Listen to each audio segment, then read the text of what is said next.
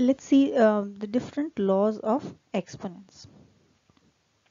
First thing which is important is, before going through the laws, is that all these will be applicable for the real values of a and b, such that a is not equal to 0 and b is not equal to 0, and m and n will be any rational numbers.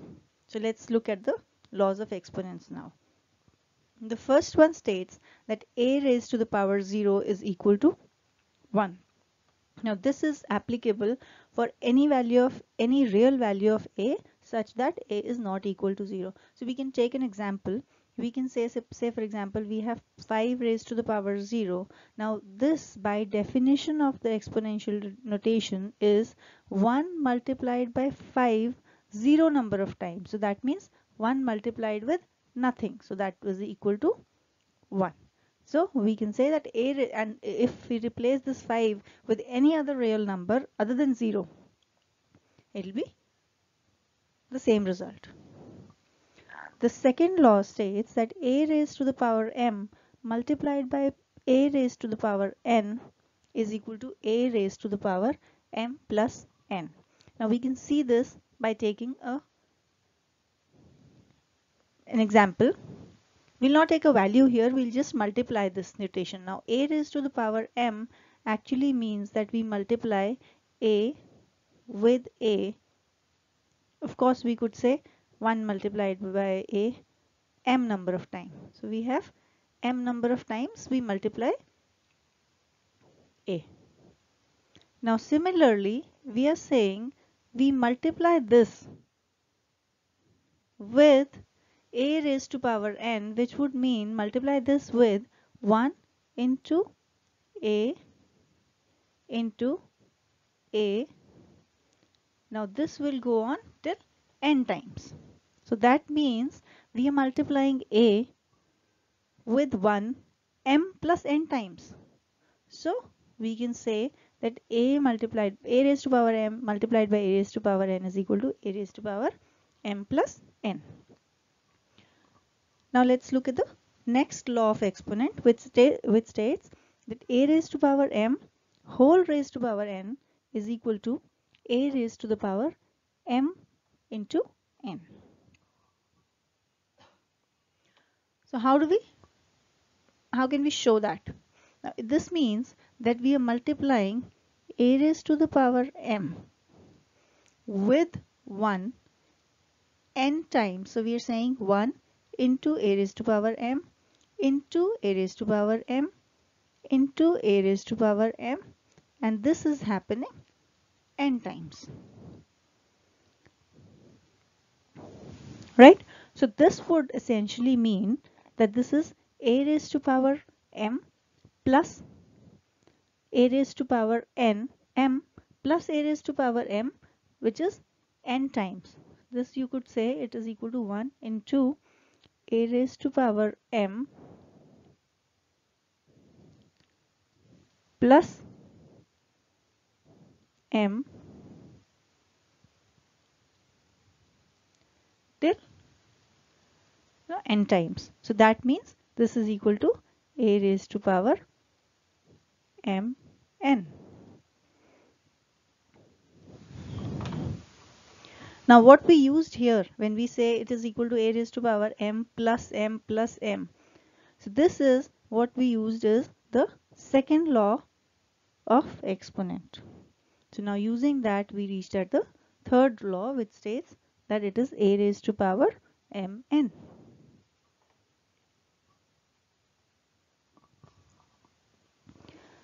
Now the fourth law, which says that ab whole raised to the power m is equal to a raised to power m multiplied by b raised to power m.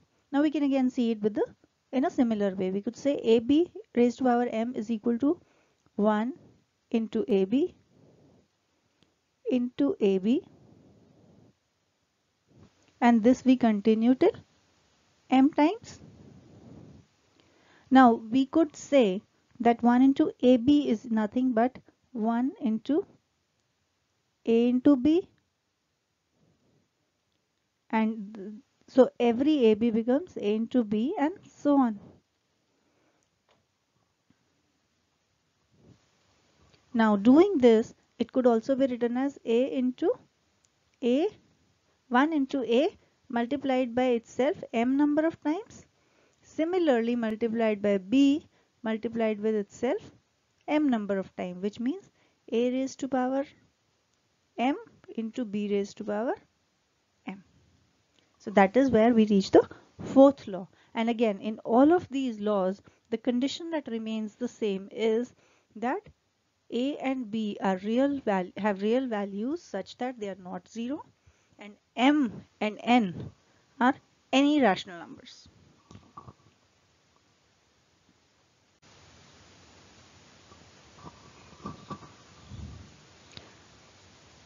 Now let's look at some more laws of exponents. Again, the condition that a and b have to be real and both of them are not equal to 0, and m and n can be any rational numbers, remains the same for the remaining laws of exponent as well. So the next law says that a by m raised to power m whole raised to power m is equal to a raised to power m divided by b raised to power m. So let's see how we reach at this conclusion. So if we have a by b raised to power m, we are saying a by b is multiplied with a by b m number of times. Now this would be equal to a raised to the power m, because in the numerator a is multiplying with itself m number of times, divide by b raised to power m, because b is getting multiplied with itself m number of times in the denominator. So we reach this law of exponent, that a by b raised to power m is equal to a raised to power m divided by b raised to power m. Let's look at the next law, which says a raised to power m divided by a raised to power n is equal to a raised to power m minus n. So here we are saying that in the numerator we have a multiplied by a m number of times, and in the denominator we have a multiplied by a n number of times. Now let's first take an example where m is greater than n. So we are saying all the a in the denominator would get cancelled with that many a's in the numerator. So what we'll be left with is a raised to power m minus n in the denominator, in the numerator. Now let's take the other example where n is greater than m. Now if n is greater than m, we are saying all the a in the numerator would get cancelled with that many a's in the denominator. So we'll be left with some a in the denominator, so which would mean that the final result would become a raised to power a negative exponent, which will be equal to m minus n here, because n is greater than m. The next law states that a raised to power minus m is equal to 1 by a raised to power m. Now this is, we can simply say that a raised to power minus m means that we are dividing 1 with a m number of times. So that gives us a raised to power minus m is equal to a raised to 1 by a raised to power m. Now the next law states that a by b raised to power minus m is equal to b by a raised to power m. So this is same as the seventh law, just that the base is now a fraction, a rational number instead of an integer. So if we have a rational number, we are saying that it becomes a by b raised to power minus m becomes 1 divided by a by b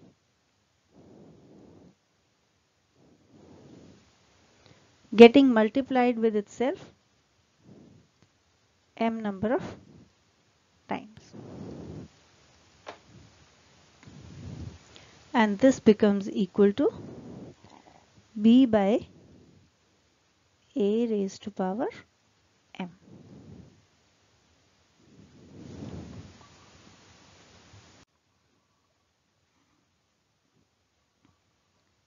Let's take some special cases for exponents and powers. Now the first one says that 0 raised to any non-zero power is always equal to 0. So normally any number raised to any non-zero power is equal to 1 multiplied by the number exponent number of times. Now since the number itself is 0, we multiply 1 with 0 that many times, so it results in a 0. The second exception is 0 raised to the power 0. These are the two special cases that we talk about. 0 raised to the power 0 is not defined. This is not defined as equal to 1. This is undefined. So we are saying 0 raised to the power 0 is undefined. Let's now look at the usage of the laws of exponents. The laws of exponents are used in mathematical calculations and simplifications. So we'll see that with the help of an example.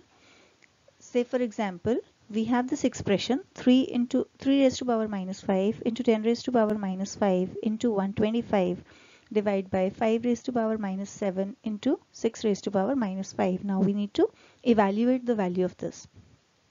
So what we do here is we first take all the numbers and divide and write them as a product of their prime factors. So here if we see 3 is already a prime factor, so we don't do anything with it. 10 here is further divided into 2 into 5 and whole raised to the power minus 5. Similarly 125 is written as 5 raised to power 3. And if we see in the denominator, 6 raised to power minus 5 is written as 2 into 3 raised to power minus 5. So now this is the final expression that we get. If we remove the denominator and bring everything in the numerator by using the law of exponent, we get 3 raised to power minus 5 into 2 raised to power minus 5 into 5 raised to power minus 5 into 5 raised to power 3. All of these are already there in the numerator. Now we take the 5 raised to power minus 7 from the denominator to 5 raised to power 7 in the numerator.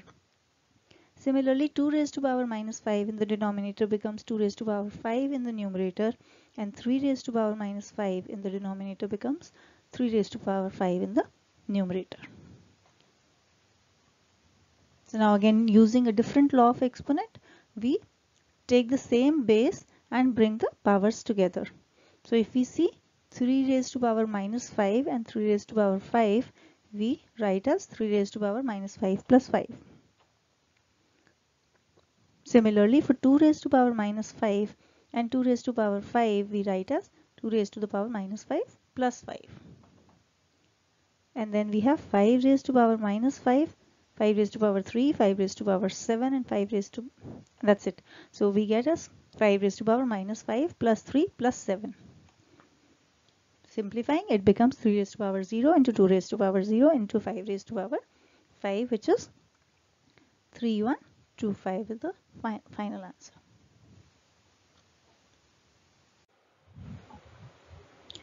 Friends, I hope you enjoyed the session. If you find it useful, please like it and share it with your friends. You can visit us at our Cool Smart Learning website and post your queries there. And please subscribe to the Cool Smart Learning channel for getting updates on the new sessions. Thank you.